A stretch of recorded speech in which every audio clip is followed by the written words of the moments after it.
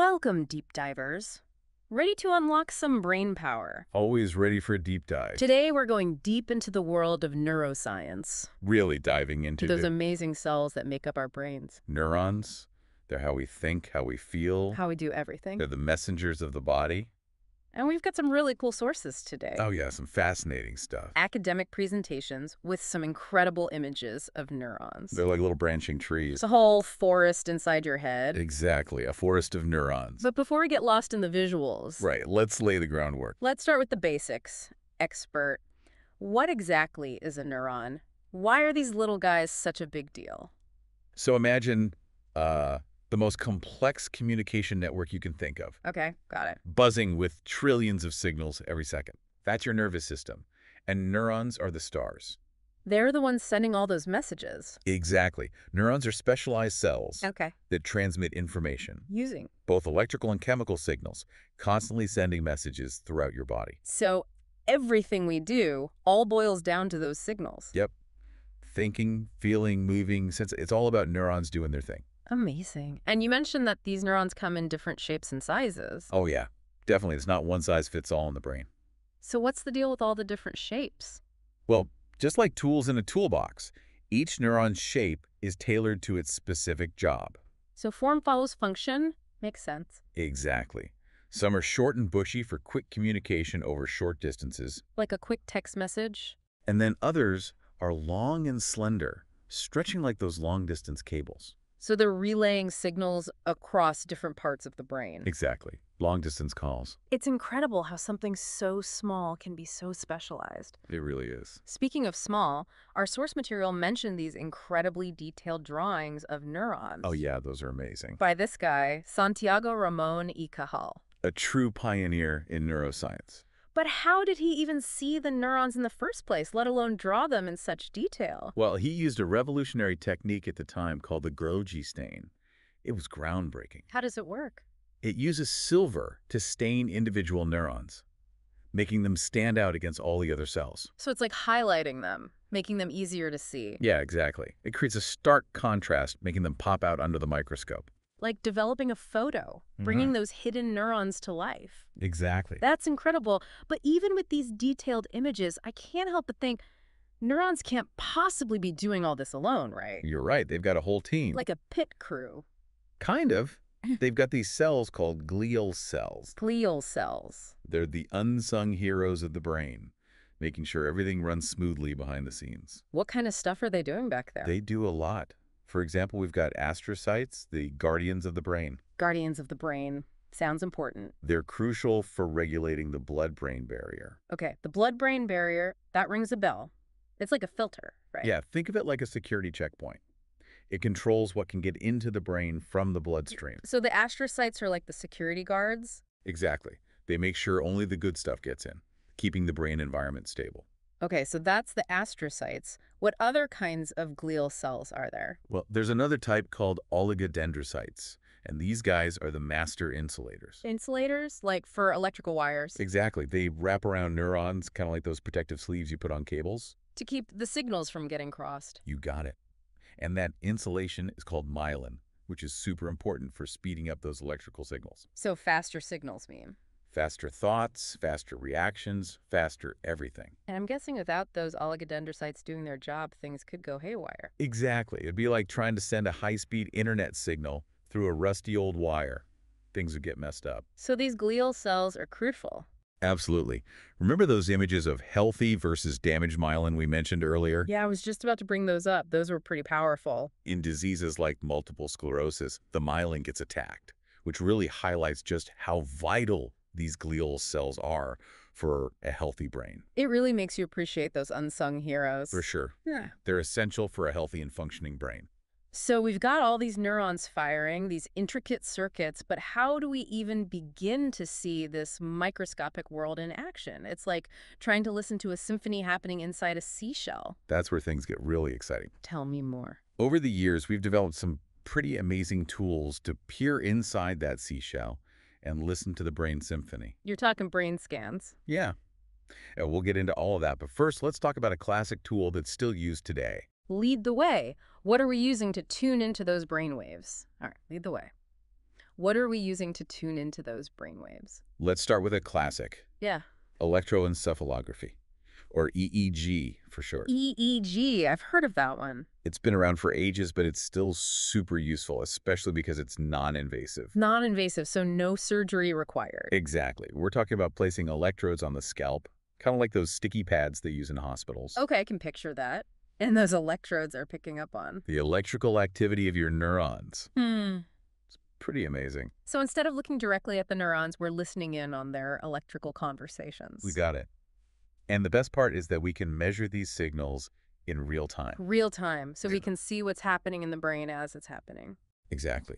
With EEG, we can literally watch how your brainwaves change from moment to moment. So what kind of changes are we talking about? Well, for example, when you're in deep sleep, your brainwaves are these slow-rolling delta waves. Yeah, huh? But when you're laser-focused, they shift to these faster beta waves. That's so cool. So we can actually see those shifts in brain states just from these little electrodes. Yep, it's a window into the brain's electrical symphony. I love that analogy. But while EEG is great for understanding the when of brain activity, can it pinpoint the where?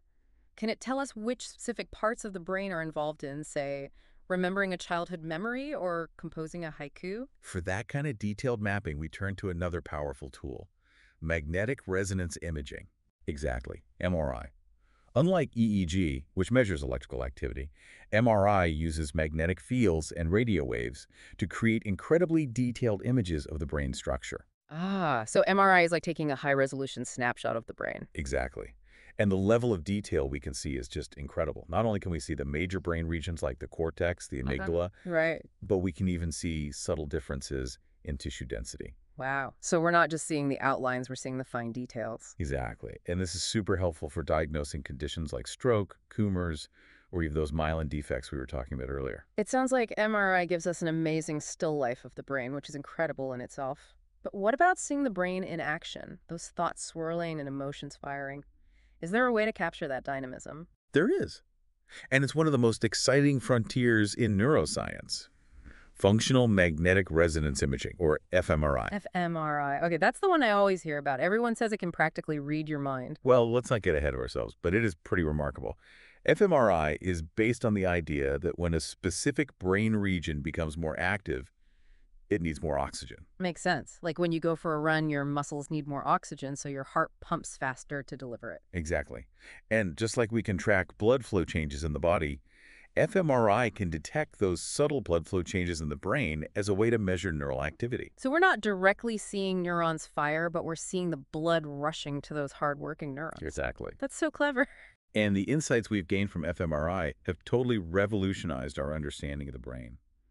We've seen how different brain regions light up when we listen to music, solve math problems, even experience feelings of love or empathy. So we can actually see these complex emotions playing out in the brain. We can see the areas that are active when people experience those emotions, yes. That's mind-blowing. It's like we're mapping out the landscape of our inner world. It is. And it doesn't stop there. We have diffusion tensor imaging, or DTI. DTI, another brain imaging technique. Yeah, it's another variation of MRI, but this one's like mapping the brain's intricate wiring diagram. Okay, so if MRI is like taking a picture of a city, DTI is like mapping out all the roads and highways connecting everything. A great way to put it. By tracking the movement of water molecules, DTI can trace the connections between different brain regions, those highways of information flow that make up our neural circuits. It's incredible how all these tools work together, each giving us a unique perspective on the brain's symphony. EEG gives us the real-time electrical rhythm, MRI provides the structural blueprint, fMRI captures the dynamic dance of activity, and DTI traces those essential communication pathways. It's like we're putting together a giant jigsaw puzzle of the mind. A very complex and fascinating jigsaw puzzle. And that realization, my friends, leads us to the ultimate question. If we can literally see thoughts taking shape, emotions sparking across neural pathways, what does it mean for us as humans navigating this increasingly complex world? That, my friend, is a question that takes us from the realm of science to the heart of what it means to be human. And a question that deserves a whole deep dive of its own. Exactly, and that's a discussion for our final act. Welcome back, depth divers. We've been on quite a journey exploring the brain. Really diving deep into the nitty-gritty. We've talked neurons, glial cells, and all those incredible imaging techniques. The tools that let us see our thoughts and emotions in action. It's like we've been peeking behind the curtain of consciousness. Really makes you appreciate the complexity of it all. It does, and it brings us to the big question, what does it all mean? What does it mean? If we can see compassion lighting up in the amygdala or a memory forming in the hippocampus, Yeah. what are the implications? It's a huge question. It feels like a bit of a game changer. For sure. I mean, for centuries, the brain was a mystery, a black box. Right. And now, Now we're starting to pinpoint the neural activity associated with things like love, morality, even prejudice. it's like we're cracking the code of consciousness. It's pretty amazing when you think about it. But with any new discovery come new responsibilities. That's what I find both exciting and a little bit daunting. Like, what if we could use these tools to diagnose mental health conditions earlier or develop better treatments for addiction? The potential benefits are huge. Imagine if we could understand the roots of violence or aggression. It could revolutionize how we approach some of the biggest challenges we face as a society. Exactly. But of course, there's always the risk of misuse. That's the other side of the coin, isn't it? What if brain scans are used to screen job applicants or determine criminal guilt? The ethical implications are huge. Absolutely. And these aren't just hypothetical scenarios. These are real issues that we need to address now. It's like we've opened Pandora's box. In a way. But it's not about shutting the box. It's about having open and honest conversations about the potential benefits and risks of these advancements. It's a conversation that goes beyond scientists and researchers. We all have a stake in this. Absolutely. It's about shaping the future of neuroscience together. Well said. And I think this deep dive has shown us that understanding the brain isn't just about neurons and circuits. It's about understanding what it means to be human. And that's a journey we're all on together. A journey of discovery. And on that note, deep divers, it's time for us to wrap up this deep dive. Until next time. Keep those synapses firing.